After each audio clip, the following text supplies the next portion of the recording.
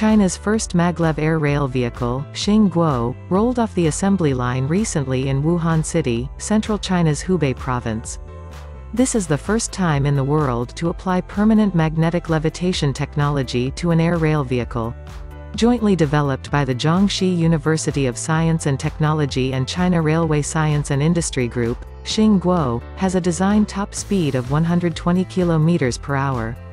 The train features low noise, no power suspension, non-contact traction, and green and energy-saving technologies. The maglev air rail vehicle will run on the Xingguo Permanent Maglev Technology Project demonstration line, which is under construction in East China's Jiangxi province.